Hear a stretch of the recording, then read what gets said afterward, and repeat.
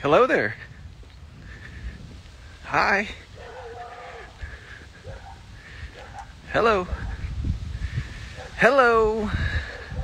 How are you? My man, what's up, Jordan? Hello. Hi. How's everybody doing?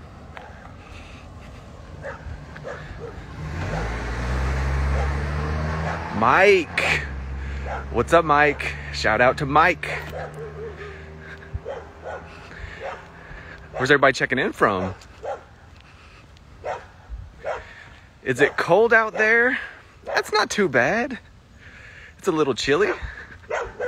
The past couple days have been pretty nice around here. It was super cold, then it got nice. Now it's starting to die off a little bit. You was just watching a video of mine. Cool. Well, thanks for dropping in on the live.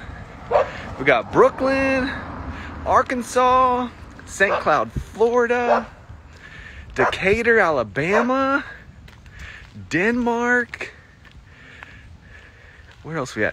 California, Texas. Oh, you're in college down in Texas. Whoop, whoop, whoop. Dallas, Newark, Illinois, St. Thomas, Virgin Islands. Oh my gosh, I vacationed there last winter. Well, it wasn't a vacation, it was my wife's 40th birthday. St. Thomas is beautiful. Oh my goodness, if you've never been to the Virgin Islands, go to the Virgin Islands. And that is so cool. I got somebody tuning in from St. Thomas. It's such a small little amazing place, and to see somebody on here on my live is really neat to me. San Antonio, hello. Miami, really cool. Let's go ahead and get started. So how's everybody doing today? Everybody doing well? I hope you are all doing well. If you're new to my ministry, my name is Matt McMillen. I'm a Christian author. I've written 7 books. All my books are available on Amazon in paperback and Kindle. Looks like there was a comment here that just popped up. I wanted to answer. Do you take request calls? No, I don't take phone calls, but you can always email me. If you want to interact with me, I'll always interact via email. My email address is matt@mattmcmillen.com. That's M-A-T-T at M-A-T-T-M-C-M-I-L-L-E-N, Matt McMillen with an E-N.com. Shoot me an email. Be glad to interact with you.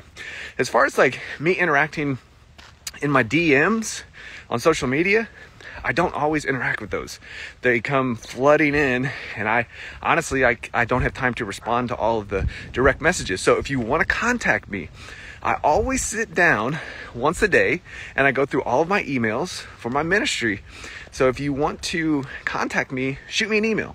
It's matt@mattmcmillen.com. All right. So, what else? What else can I tell you about myself that a lot of people wonder? I'm not a pastor. I always like to say that. I'm not a pastor. I'm a regular person just like you. Not that pastors aren't regular people. Sometimes people take that wrong when I say it. Sometimes people assume that I'm insulting pastors or downgrading pastors. I love pastors. Nothing wrong with being a pastor. The problem is when we have that position, air quotes, of pastor above Christ. Some people become pastors just so they can manipulate. Not everybody. Not every pastor. Keep this in mind. This is not black or white here. Each individual person is an individual person, but some pastors actually become pastors. Some people actually take on that position of pastors so that they can control people, so that people can always look to them for every answer, because that's where their tendency of the flesh goes to. Now, when I say the flesh, I'm not talking about their physical body. I'm talking about a separate entity altogether. Some people are tempted in different ways. The flesh presents itself in different ways. Some people have an addiction to alcohol, and the flesh stirs that up in their minds? Me?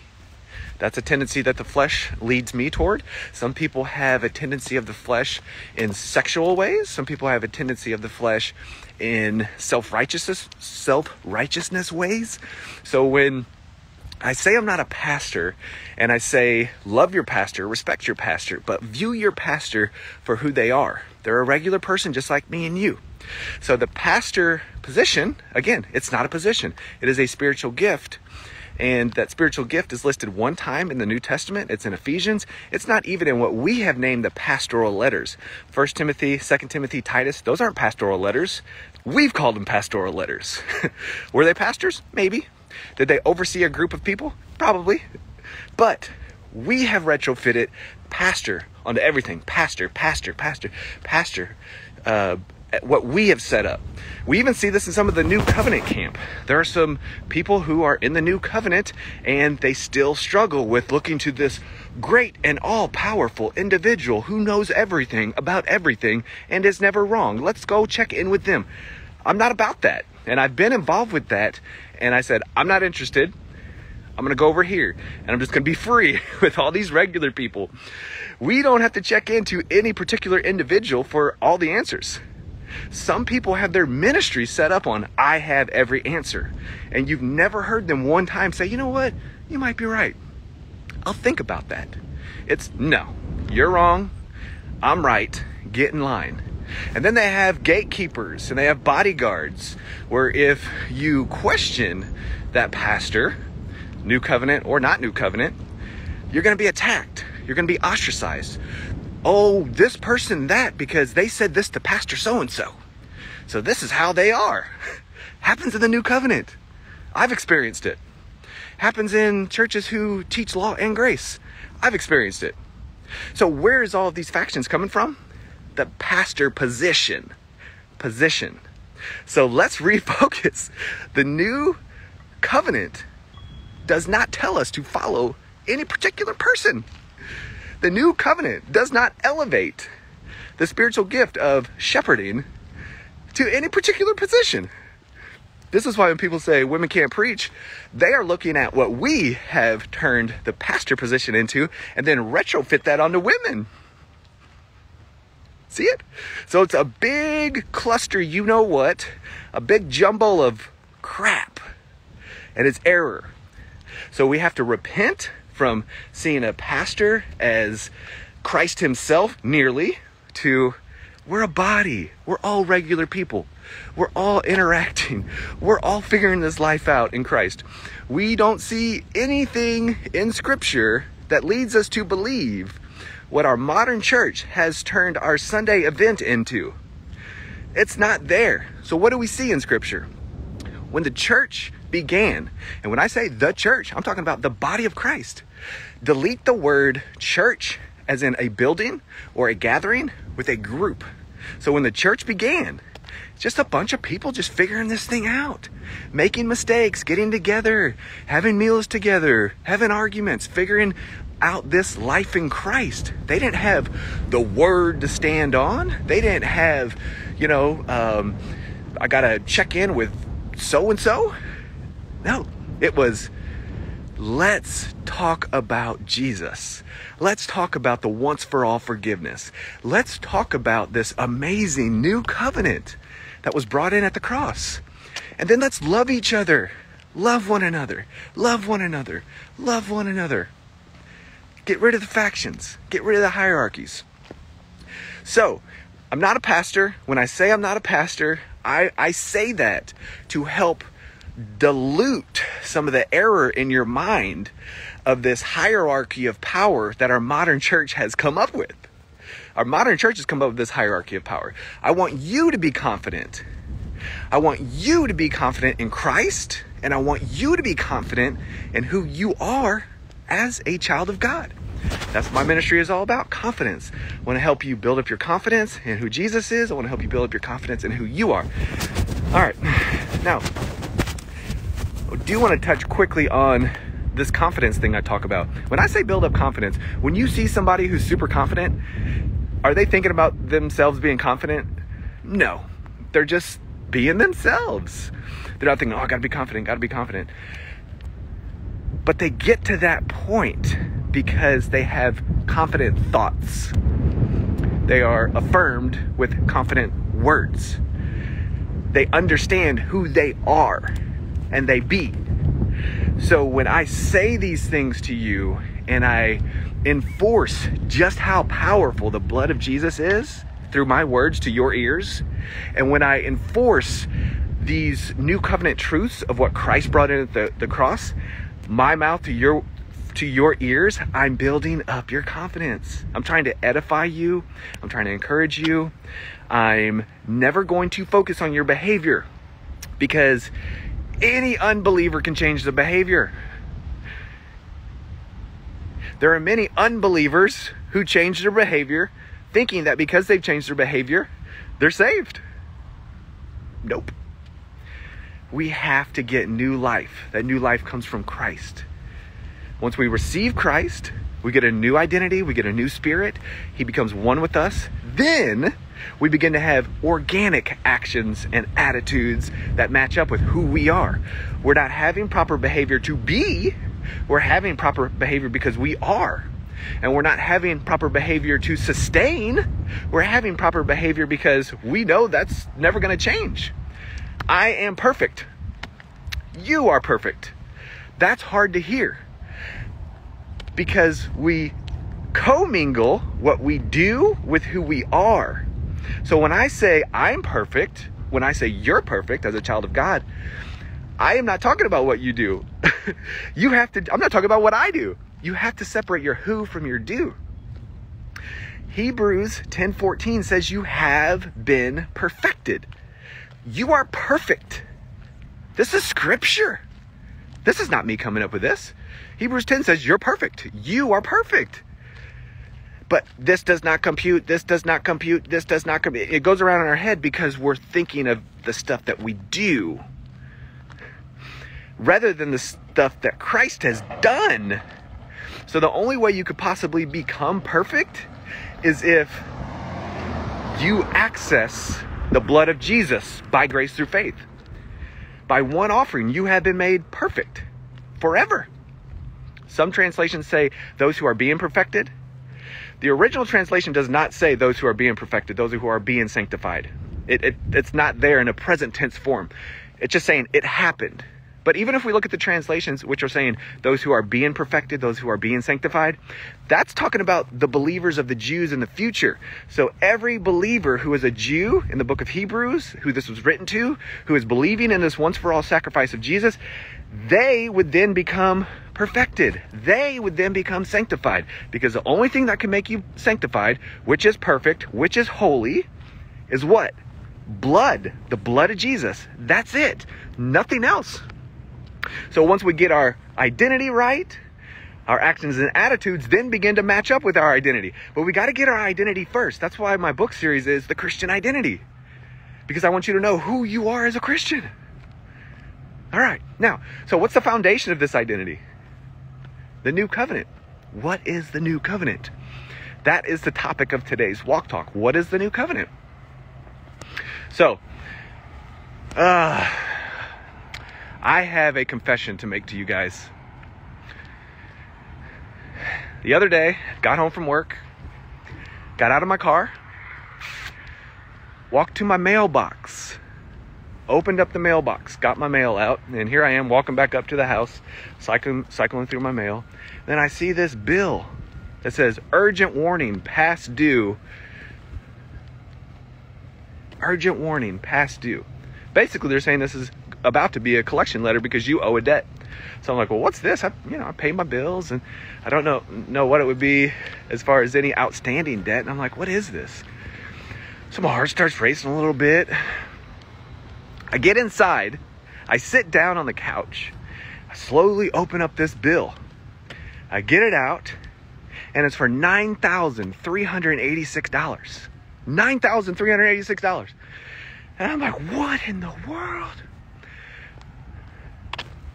$9,386 I owe? And I'm sitting here holding it, and then I glance back up at the top, and it's addressed to my neighbor. It's addressed to my next door neighbor. This was not my mail. This is not my debt. This is not my bill. It's my neighbor's. The debt does not belong to me. Now, of course, I'm lying. I made that story up. But I say that to let you know how you have no debt because of Christ.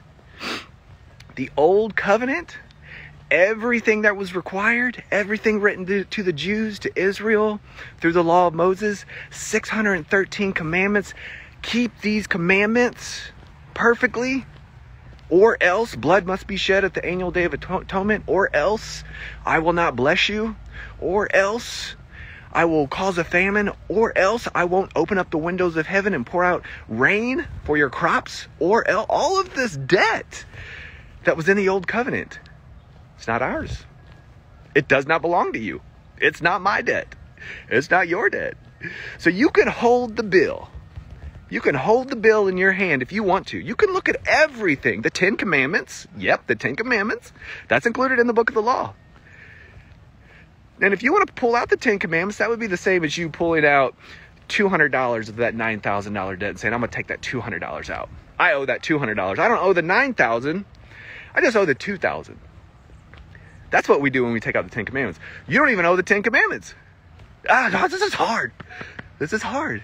I know, it's hard. But it's not your debt. Jesus paid off that debt 100% at the cross. You are debt free. You owe God nothing.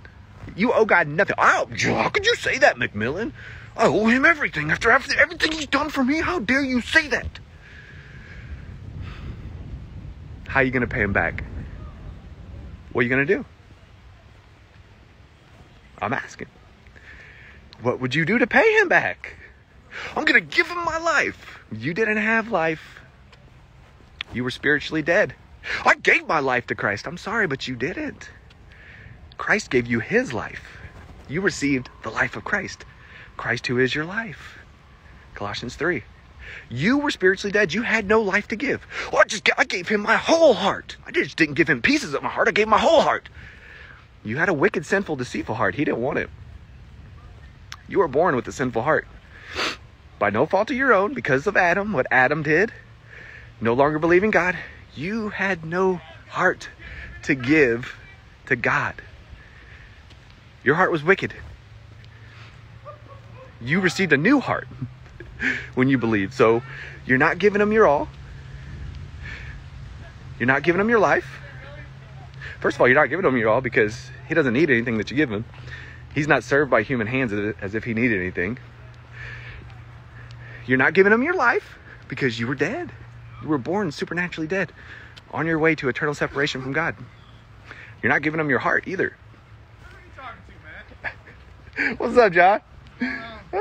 I'm doing Instagram Live. Oh, okay. That's my buddy I play basketball with. What was I saying? You're not giving him your heart.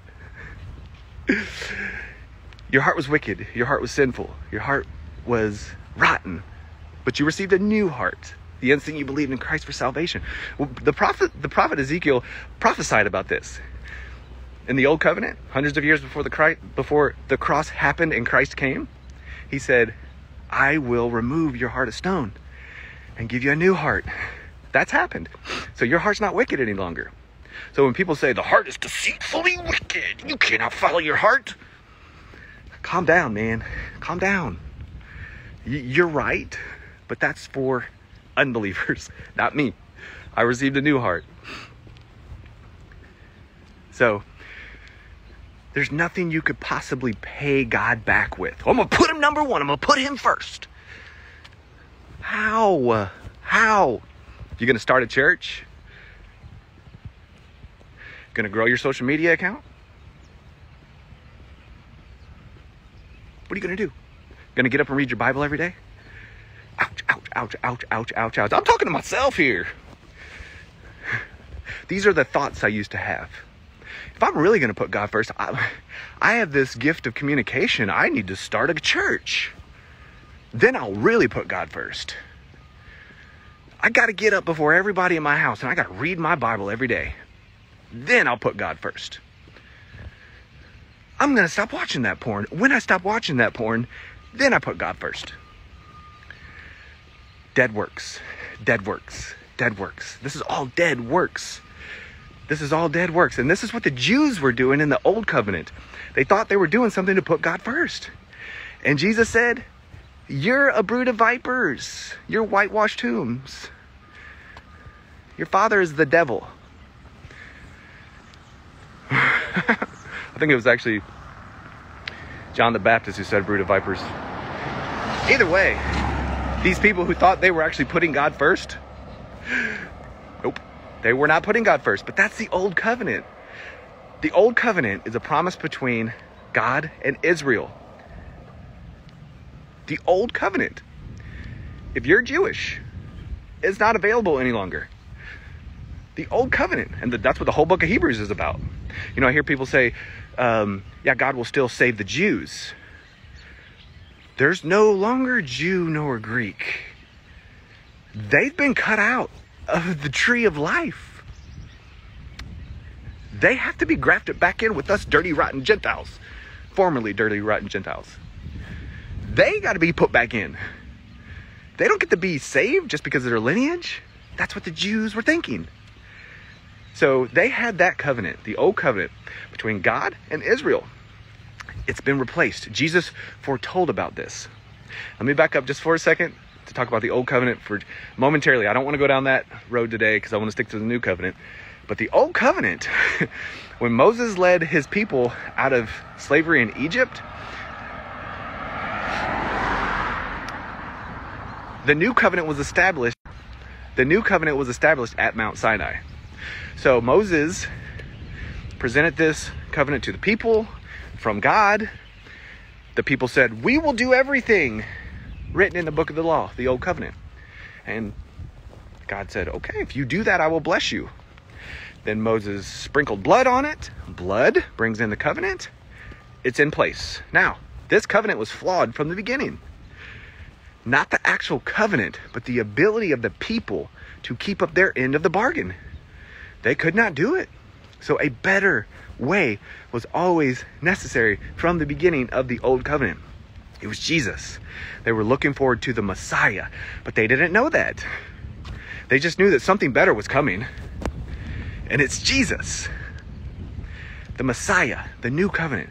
That's why Jesus said at the Last Supper, this is the blood of the covenant in my name. Does that make sense?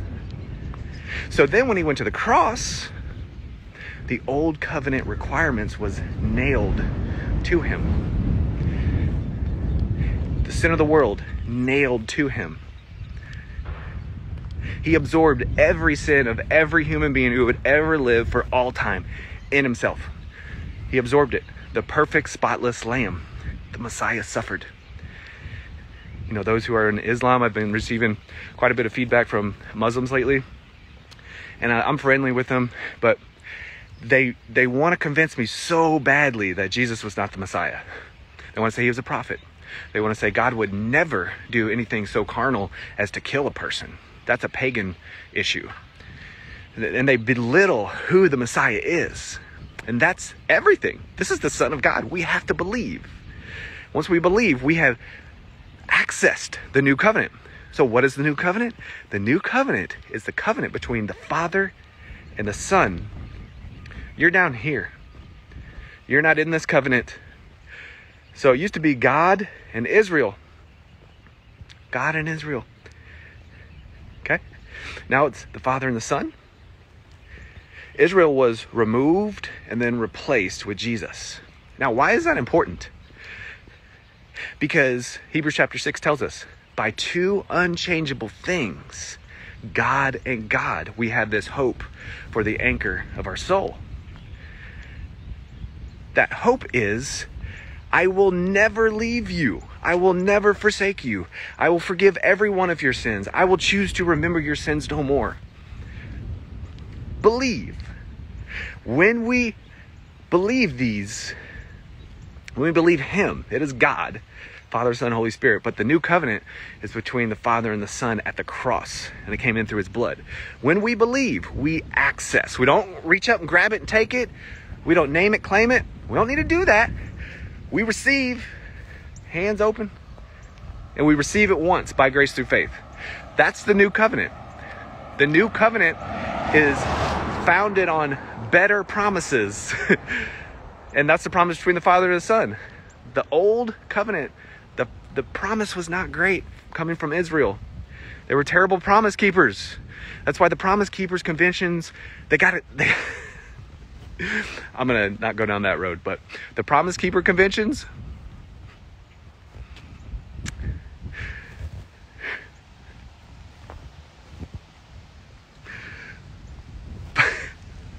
oh, I want to say stuff. I'm not going to though, but just know this. The new covenant is nothing about your promise. You don't promise God anything. Your promises are terrible. The new covenant is about God's promise. It's about the promise between the Father and the Son. You access their promise. You get to rest. You get to be. That's the new covenant. That's the new covenant.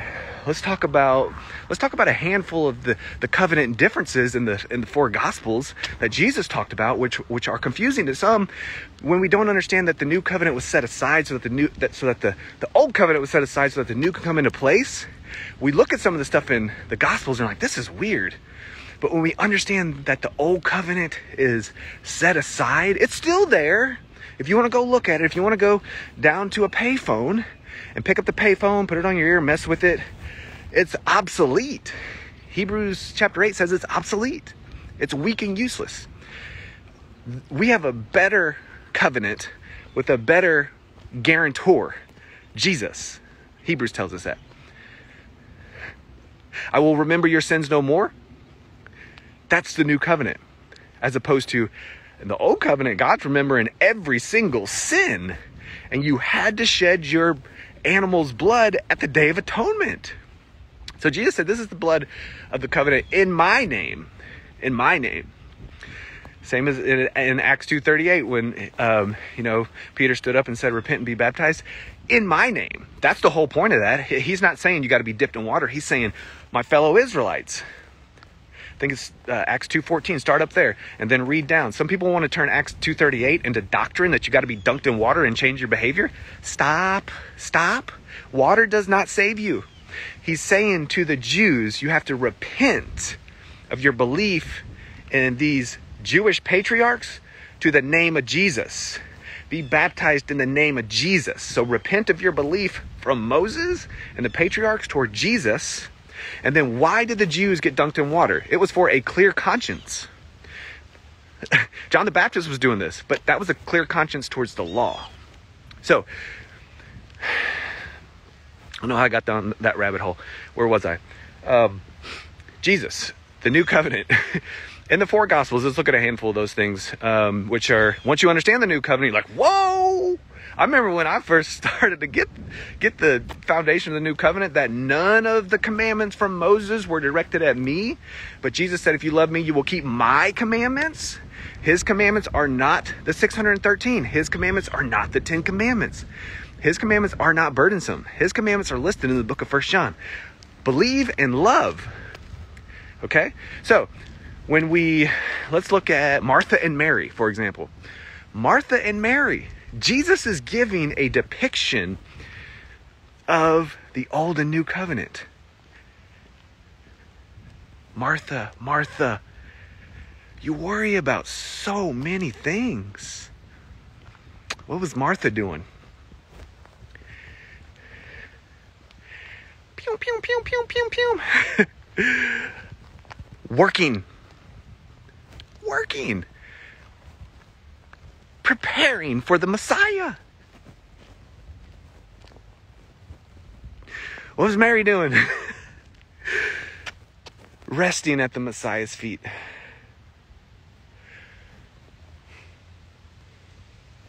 He's here. He's with me. Martha, Martha, you worry about so much. Mary has chosen properly. What was Mary doing? Was she working? Nope. She was resting. Resting. And we see this reflected in Hebrews chapter 4 when the author is saying, work hard to rest. Strive to enter rest. That was a huge turning point for me. I'm like, what? Strive to rest. Work hard at resting. What? What you mean?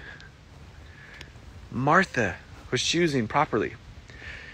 I was the Martha. I was the Martha. Mary chosen properly. I was the one doing a bunch of stuff, trying to appease legalistic relatives, trying to make sure the people at church really saw everything I was doing on Facebook so they could really say good stuff about me. I was working. Now I rest. I don't care what they think. Think what you want. I love y'all. Let's hang out.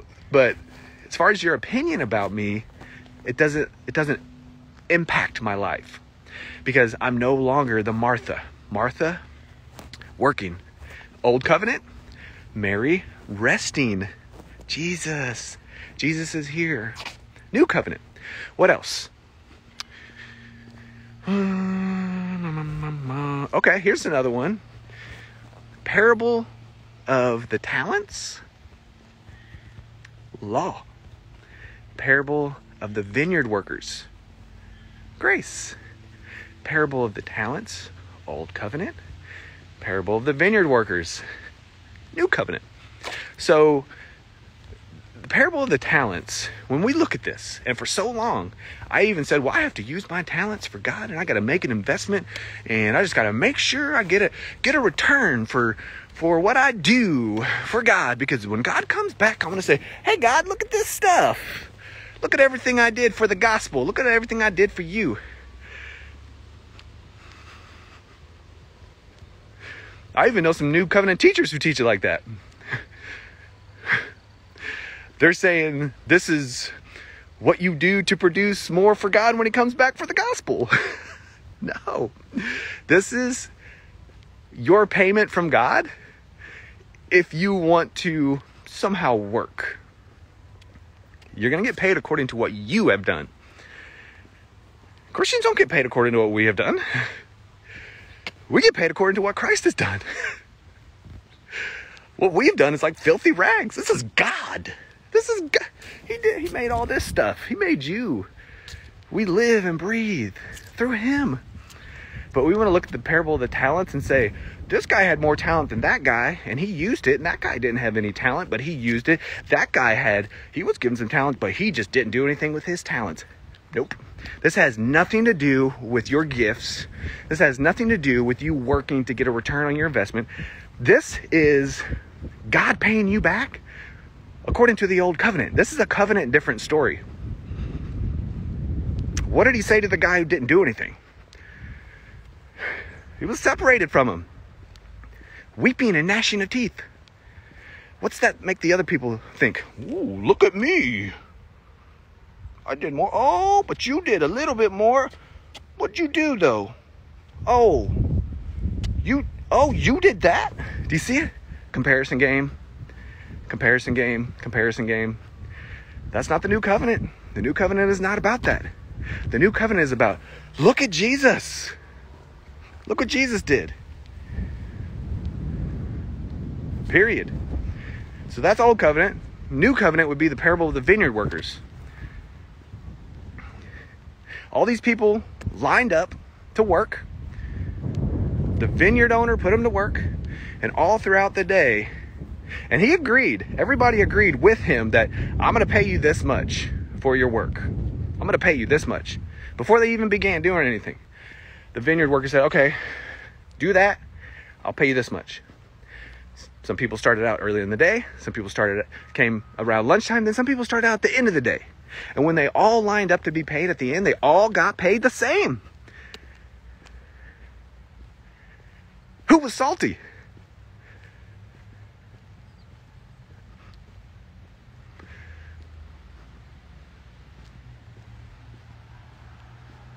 Who was jealous?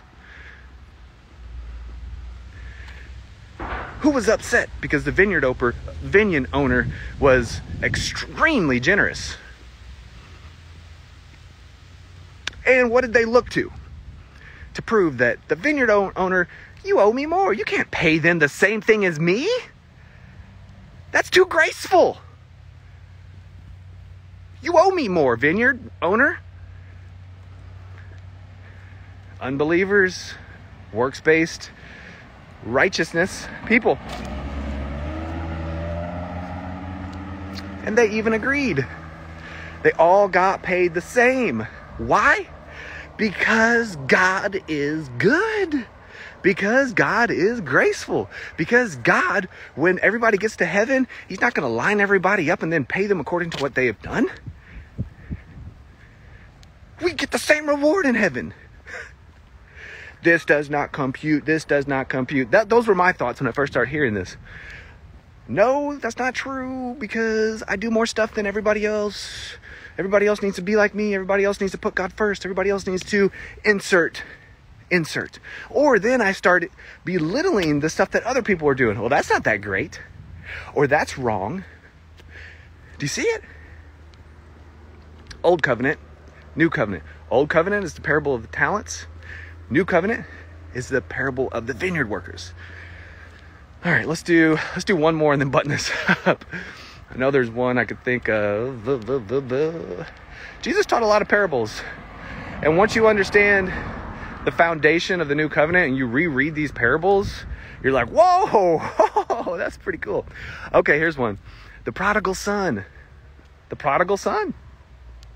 How many times growing up did I hear about these prodigals? Oh, he's just a prodigal. Oh, she's prodigal daughter. It's a prodigal. She's just doing bad stuff right now. Oh, he's really far away from the Lord. He's just a prodigal.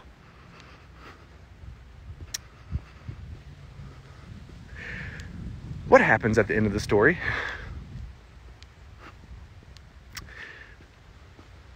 Who ultimately is the real prodigal?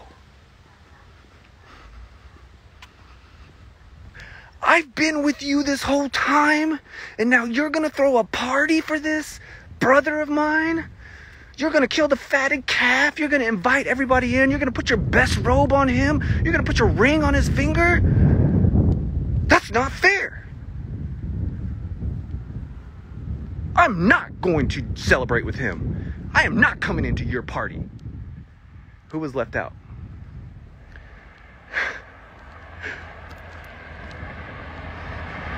Who was the real prodigal? It's not the one who everybody said was out sleeping around, spending all his money and getting drunk. It's the well-behaved one.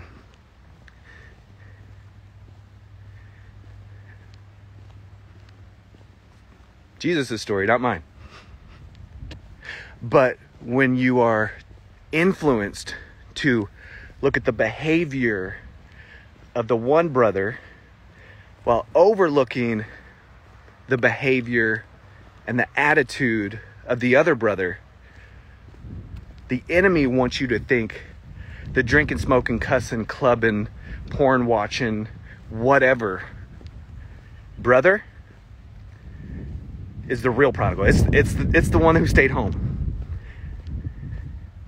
He closed the door, had a party with the other brother. And if you look at this, we can look at this in a couple different ways. There's many different facets of this story, if you want to look at it like that. You know, I like to say, you know, the one who went away is the new covenant. The one who stayed home is the old covenant. You could also look at this as the one who went away is the Gentiles. The one who stayed home is the Jews. There's many different facets you can look at this. But the bottom line is this. The Father loved them both the same. The Father loved them both the same. Even the well-behaved one, he loved him. And he was like, man, come in here with us. Hang out. Love your brother. He's not harming himself anymore. He's here with us. He loved them both the same. And that's what ultimately matters. That's what ultimately is what the new covenant is founded on. It's the love of God. The love of God is the foundation of the new covenant. You know, if God did not love us, if he didn't love the world, he would not have sent Jesus here. But God so loved the world that he gave. He gave us Jesus. Jesus is the new covenant. Jesus, his blood brought in the new covenant. There's no fly in the ointment.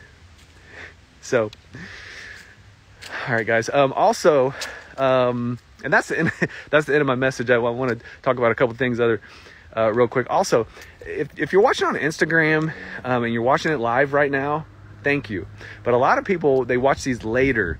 And if you want to watch any of my older walk talks, you can always go to my Instagram profile, go over to the videos tab, and then I've got 40 or 50 of them there. I also started reposting these on Facebook. So if you're watching this in the future and it's on Facebook, thank you. I appreciate that. I don't have all of them on Facebook, so if you want to watch more, I think I have 4 or 5 posted on Facebook so far. But if you want to watch more and you're on Facebook, go over to Instagram, check out my Instagram account, check out the videos tab. I think it's the 3rd tab over. Also, Instagram has changed their algorithms. They're wanting to basically mimic TikTok. So they are pushing they're pushing reels onto your feeds. So you're not going to get to see this live video as often. So the percentage has gone down. So the views are going to go down. I know, I'm not really worried about that. So if you're not seeing this on a regular basis, I do these walk talks a few times a week.